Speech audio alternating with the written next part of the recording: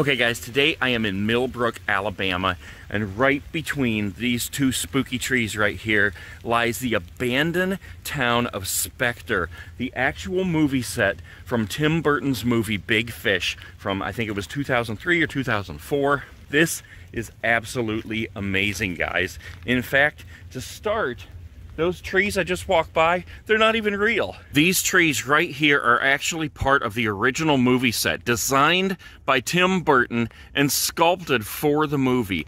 If you look close, you can see where parts of them are kind of detached. There's actually like a thick wire inside to keep the branches all on there. Look how spooky this is. This is actual Spanish moss hanging from all these branches.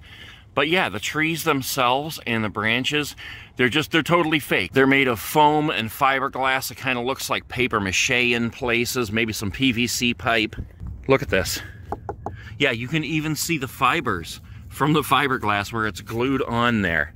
Of course, when you step back, you have no idea those are not real trees.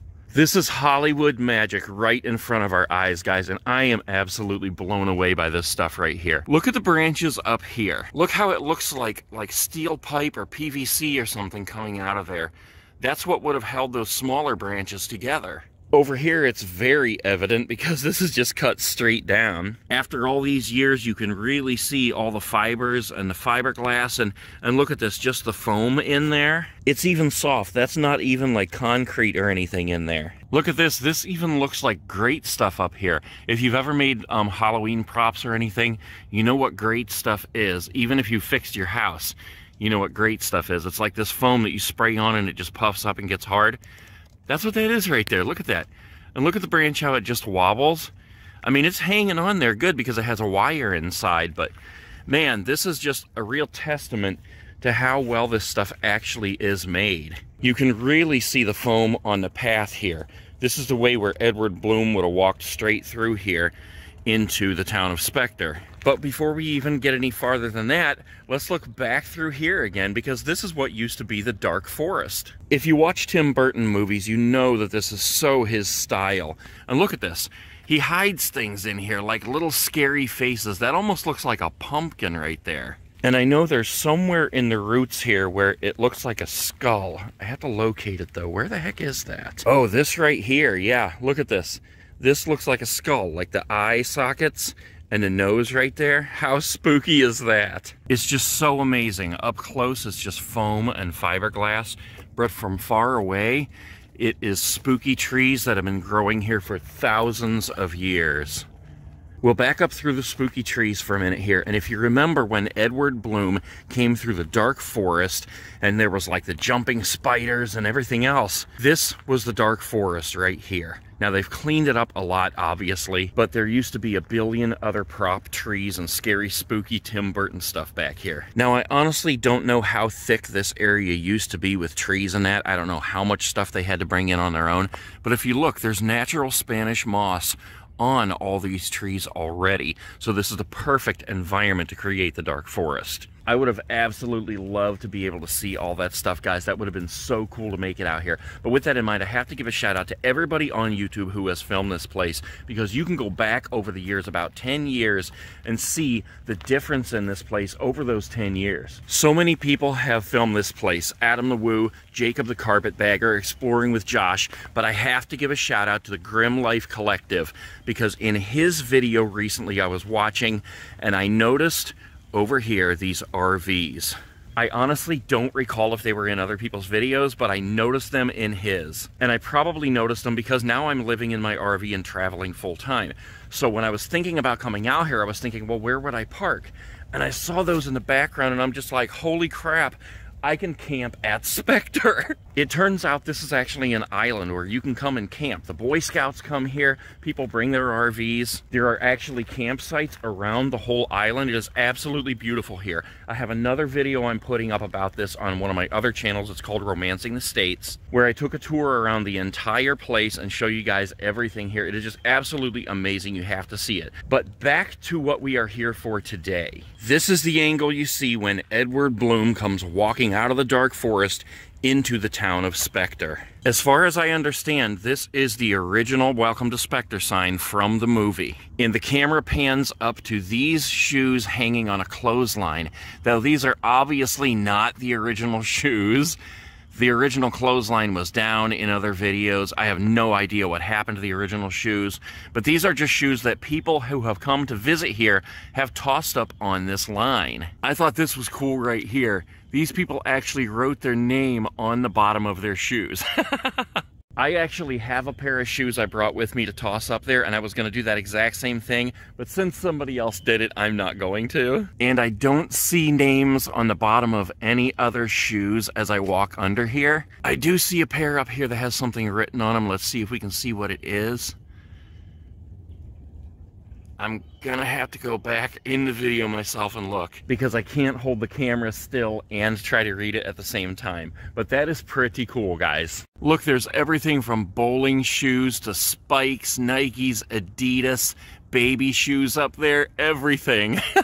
And on the end here, there's even a pair of shoes like you would have seen in the movie, sort of. Holy crap, those are like red sequin shoes too.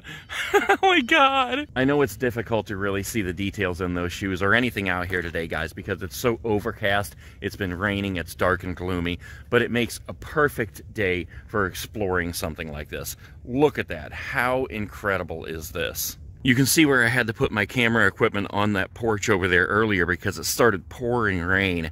But we are really going to take a little bit of time here, guys, and just spend some time looking at the details of this set, because this is a Hollywood movie set. It is really amazing. This kind of stuff totally blows my mind. Now, in the movie, originally, there were a lot more buildings. It was like a whole town out here with businesses and everything. The road was not paved. This was all super green grass, typical Tim Burton stuff. But at one point, there was a fire on this island, and it burned down most of those businesses. In fact, all of them. All that's left are just like the houses that you see right now. So let's start with this one right here that just looks like a log cabin. You can see this one in the background in one shot where Edward Bloom walks through the town. I mean, I don't know why I'm even saying that, because you can see all this stuff. This is the porch where the banjo guy was playing, and the guy who played the banjo, he was sitting there playing dueling banjos. He's the guy who actually was the kid in Deliverance playing dueling banjos when the guys showed up. I love when people put that kind of stuff in movies. That is so cool. But let's look at this one first before we do anything else. This looks like a typical log cabin with a fireplace inside. I was told that the roof was actually replaced on this one, but the rest of the structure is original. Now look at this, guys. Look at how these are made from slats of wood rather than actual logs, and they're starting to separate there. And there's even this stuff on here that makes it look like it was one big piece of wood, like how it is on the end here. This stuff is all peeling off. This would be the fireplace over here, and this is hard. I mean, that looks like real stone there. I think it's just plaster, but look how it's all falling apart here, and you can just see it's particle board up there on the top. You can really see on the back here where this is made to look like it's logs on the end, but as we come around more, you can see it's just thin pieces of wood, like slats of wood, made to look like they're big logs on a cabin. And these right here, this is how thick it is right here. It's all cut off there. These are all glued together. That's not a log going through there. That's all Hollywood movie magic. Around the back here is really interesting. When they built these, they didn't even put a back. It was just wide open because you were never going to see the back of the buildings. So the wood slats that make this look like a log cabin never even carried through to the back. That was just wide open in there. These are legit glass windows. And with that in mind, that is one thing that I absolutely love about this location, where they decided to build this, because it's on this island. It's a private owned island, and you can easily get access to it. You pay a couple bucks and come in and spend the day here. Like I said, people are over here camping, but it's not just left out in a field randomly somewhere where people can come in and graffiti and totally destroy it and break all the windows. There are a couple broken windows here, but nothing like what you would see if this was just left out in the open. This stuff would not even exist anymore. In fact, fact, if you go back to some of those older videos, they go back as far as 10 years, and you can see where all this stuff, everything was overgrown here. I mean, the houses were just getting swallowed up by vegetation and trees. It was absolutely crazy. So these guys that own the island, they have come out here and cleaned all this stuff up and really done a great job to preserve this movie set. So I want to show you the inside of this building as well. Look at how the porch is all coming apart here. You know, I don't know if it would be a shame for them to try to fix that up and make it look more like it did in the movie, or if it's just better to leave it like this because it is Hollywood history. I love it. I don't think they should touch it, but you never know. I mean, over time, well, we won't even be able to step up here because this will be so warped, just be falling through. So we can look in the window here real quick, and you can see where it's just a shell of a building, and there's a little platform. Let's go look in the door. Now, right now they have these fences up on all the doors, so you can't actually go in, but you can walk up and look in. Okay, that door's not going anywhere else. But yeah, you can see where there's this platform here, and then there's just nothing else. It's just, you know, the shell of a building, because that's what it was built to be. Nobody was ever going to see in there. There's not even a fireplace over there. Remember how there was the bricks outside as if there was a fireplace in here? There's no fireplace. But the reason for the platforms inside all these buildings right inside the door is so that the actors and all the staff could just go in and out freely, because while you're focusing on the man who's standing here talking, there's people in the background going in and out of these houses. So they have the door locked up on this building over here. It's not actually locked, they just have it tied closed. You could probably untie it and go in, but I'm not going to do that because obviously they don't want you to do that. There are other videos online though, before they put up the fencing and close the doors, where people did get to go inside these buildings. But again, inside each of these buildings is nothing more than just a shell. We can look in here and you can see just all kinds of, you know, junk and equipment. There's a ladder in there, but it's just the shell of a house because nothing was filmed inside these rooms. Crap, my light just died on me. I hope it's not too dark in any of these. So once again, looking closer at some of this stuff, you can see how this was just built for the movie. I mean, this stuff that was made, it wasn't made to last any longer than just as long as the shoot took. Here we have one window that there's no window in. I could lift this up here and see if you can see anything. Yeah, see, it's just the shell of a building in there, just, you know, construction materials and things like that. And again, coming around the back, you'll notice that the side of the building looks one way and the back is just nothing but particle board, because we were never meant to see the back. It's the same with almost every one of these. There's a couple of them up here that actually have a porch on the back, and I'll show you that in a minute. Of course, somebody had to be stupid and put some graffiti on the back of this one. But if you'll notice on this one, how the paint is all peeling off and everything. That is actually not from it sitting here abandoned for so many years. Of course, some of this is, you know, the stuff's been sitting here not getting used, it's just falling apart on its own. But if you remember, when Edward first shows up in Spectre, everything is absolutely beautiful. Then he comes back later on, and the elements have got to it, and the outside world has got to it, and it begins to look like this. Now again, yes, this would happen over years of just being abandoned, but they actually have a process where they put chemicals on the buildings, they wrap them up in plastic, and then when they remove the plastic just a couple days later, this is what it looks like. So it goes from looking brand new and beautiful to old and dilapidated in a matter of days. I absolutely love the way this one looks, and I would have to guess that the roof on this one was probably replaced as well, but there's no windows in the front. Look at how bad the front porch is here. Let's look in these windows. Yep, it's just a shell of a building here. It looks like a little heater over there, so I would kind of wonder if maybe the staff actually used to go in this building here and use this as an area to warm up or whatever, you know, rehearse lines or something. I don't know, because going back as far as I can remember in the videos I've watched, that heater is there. Oh, look at this, there's some curtains hanging here still.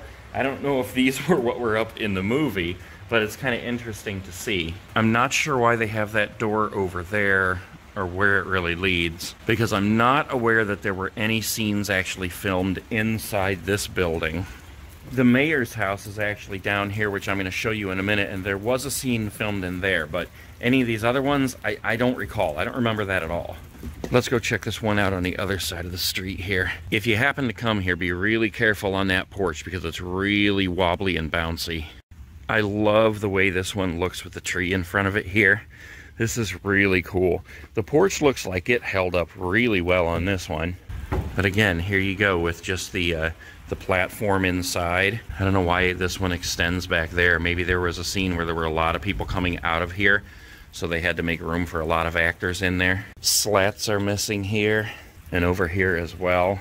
There used to be lights on the front of all these. And that's interesting that the lights were there because, like I said, you know, in the beginning of the movie, this place was absolutely beautiful. It was all lit up. If you guys remember, through the whole town, there were lights strewn back and forth and crisscrossed around here.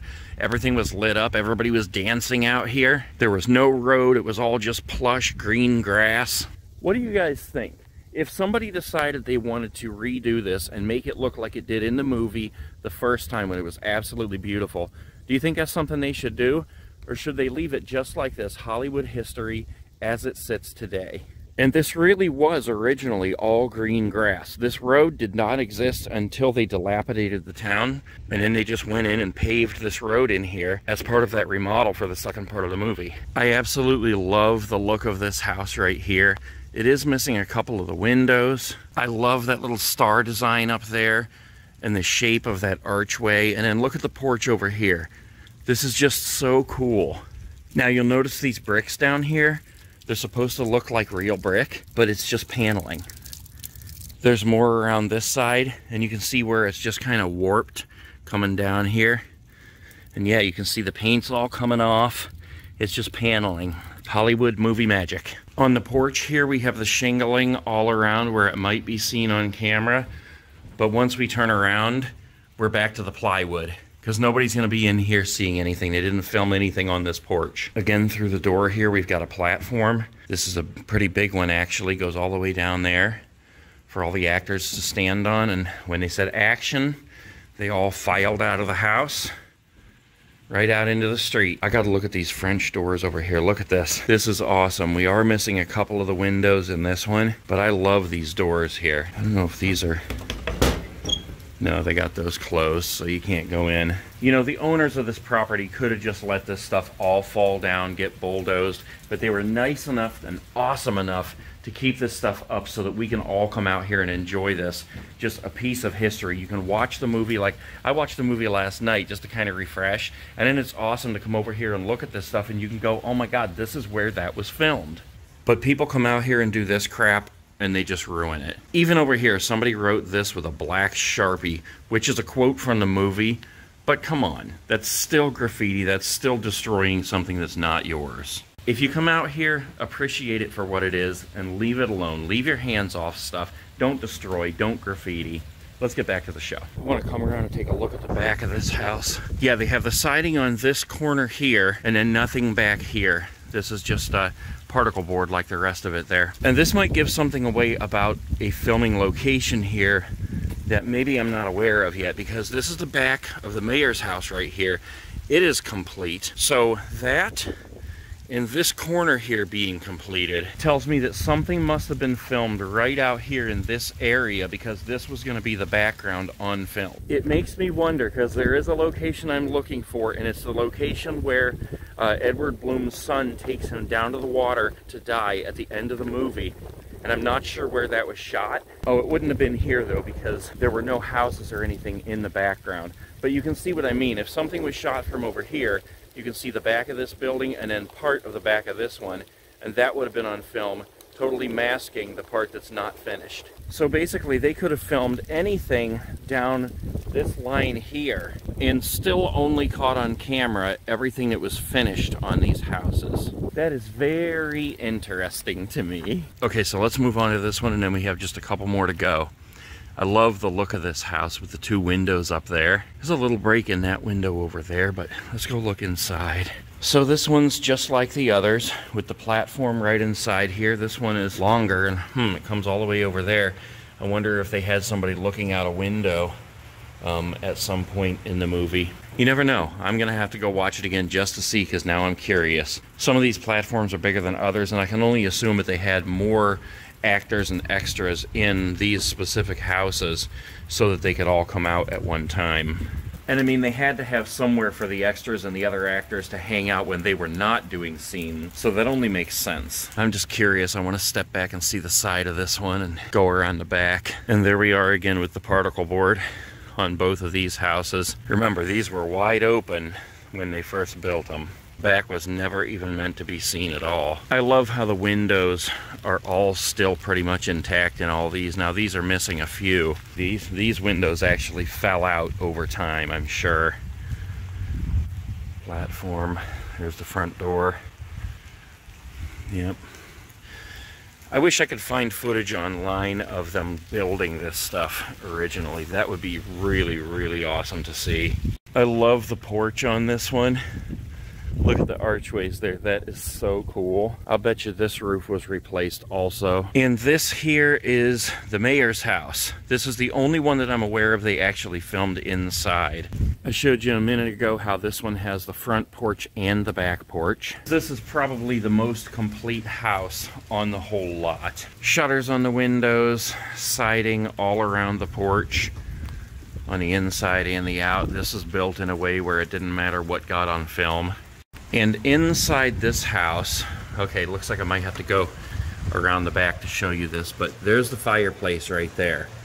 Now this is the house where they shot the scene that the poet and the mayor and Edward were all sitting around a table. They were eating pie, and the poet and the mayor didn't have shoes on, but Edward did. And the little girl Jenny came in the house, crawled under the table, took his shoes off, and ran out the door, down this street, all the way down and threw his shoes up on the clothesline down there with the rest of the shoes. Now the camera angle from that one would have been from way down the street there, but you see the girl run out of there and straight down the street here with Edward chasing her until they arrive all the way at the end and she throws his shoes up there on the line. Let's go around the back here and see if I can get a better shot inside and show you that fireplace where that scene took place. Yeah, here's the back of this house again. Unlike the other house that had the fireplace, this one actually worked. Yeah, we got an open window here. So there's the fireplace.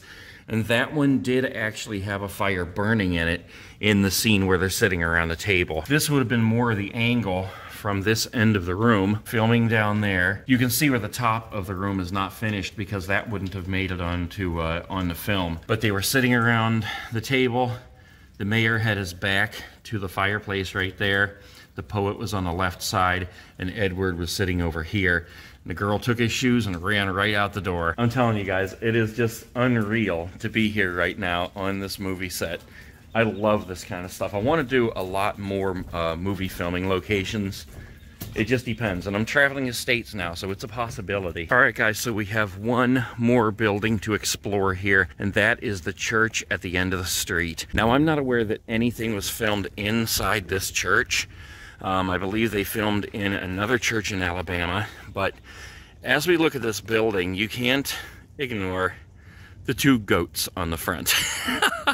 Now, first of all, let me say, I am absolutely amazed that I made it through this entire exploration with no goats in the picture. But as I turn around to the church, you can see two of them on the front porch, and if you look close, you can see more of them under the church. Guys, there's about 60 goats here that live in that church. They're probably all in there right now because they're hiding from the rain while I'm out here getting soaked. But there is the church. It looks pretty awesome. It's completely done on both sides and the front. So filming from anywhere out here, they could have filmed towards the church and not worried about anything getting in the scene that was not finished. Here's the other side here. You see there's some of the lattice falling out over here.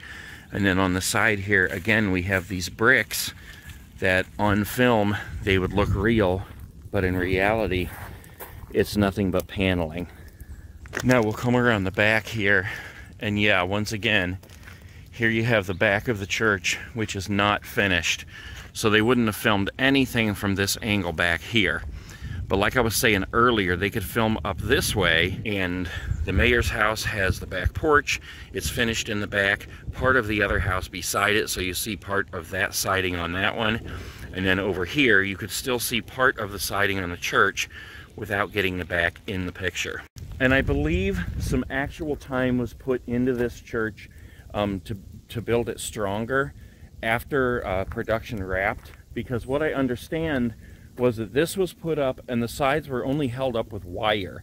Like there was just wire strung between the walls holding them up. Because you got to remember, in a movie where no scenes take place in a building, the building is nothing but a backdrop. Especially like those old spaghetti westerns. Those aren't real buildings. All that is just a facade there. And it looks like buildings, but it's nothing. It's just a big piece of wood. The rain is starting to come down again here. I am getting soaked. I'm gonna wrap this up, but let me show you these goats one more time because they are just too funny. Those look like two billy goats up there, or at least the one with the beard is.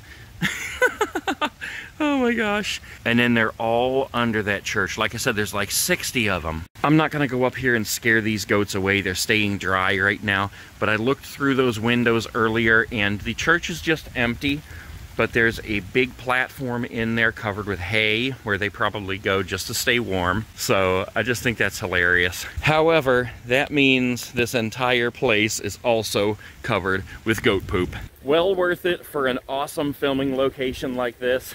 Even though it's been pouring rain, this has been an awesome day. It made it spooky to be out here.